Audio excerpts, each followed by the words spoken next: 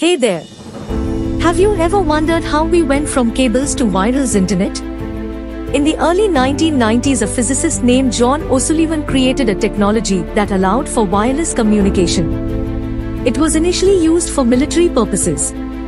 But it wasn't until the late 1990s when the first Wi-Fi standard, 802.11, was created. It allowed for data to be transmitted wirelessly at a speed of 2 megabits per second.